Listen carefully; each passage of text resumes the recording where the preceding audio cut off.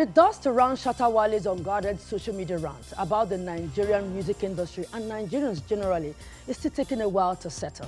While it has caused a few banter here and there, a more serious conversation has festered around the relationship between Nigerian and Ghanaian music industry. Now, joining me on the program to further discuss this is Ghanaian filmmaker and video director George Freeman, who is joining me from the United States of America. Many thanks, George, for speaking to us today. Thank you. Now, in the wake of some of the comments and accusations made by Shatta Wale, what is the vibe you're getting from your countrymen about the Nigerian creative industry? I think I would say there is tension, a little bit of tension, but not too much of a tension. I would say is directed to one group of people, which is Shatta Wale's camp and fans, because his opinion entirely do not reflect that of all Ghanaians. All right, but what are the thoughts of creatives in Ghana about his comments that the Nigerian music industry doesn't support contents from Ghana?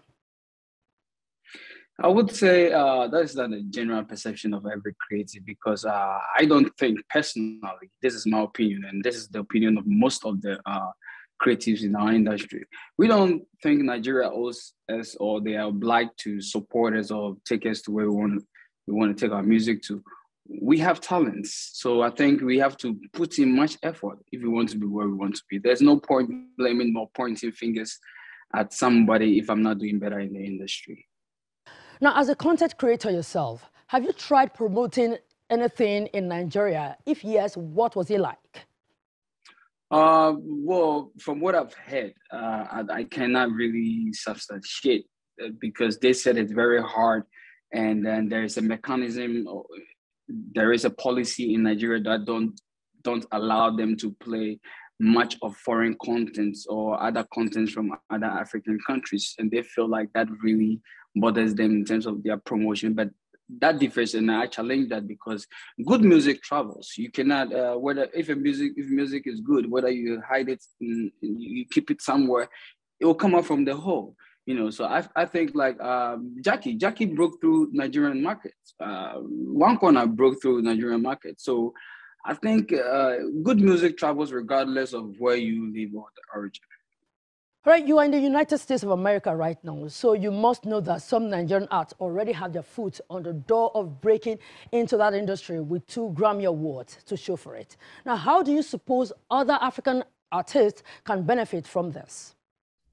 For me, I think we should thank Nigerians. We should, I think all African countries collectively, we should thank Nigerians, because it's like they have the key. They've broken through the market. They have, because over here in Dallas, Texas, we have a radio station called K104. And I'm telling you, they play Wizkid music, Wizkid sounds, all this latest Omale, CK, all it's being played, and I've never heard of Ghanaian music or any other country song. So you could see all we have to do is tap into Nigerian music. We have to have a collaborative meetings with them, and then they can figure so many things out to us that we don't know. If you can't beat them, you join them. So we should be. I think that it's because even in clubs over here, you can hardly hear Ghanaian music being played. It's always Nigerian music, but 10 lists to 40 lists is all Nigerian music.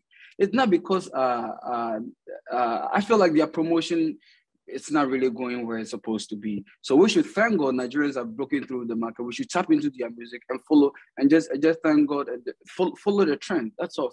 They've opened the doors that we could not open for a long time. All right, lastly, before I let you go, what are your thoughts about how Burna Boy responded to Shatta Wale and how the conversation later became a personal fight between the two of them? I'm really disappointed in both artists, because looking at how big, how giant Burna Boy is now, I don't think you should involve yourself or retweet or reply to certain things. Probably I think they may have their own personal problems, but they shouldn't have brought it into the light like that. We are not interested in whatever they have going on. Now, if you look at the whole thing, it's even shifted from music to something about rape.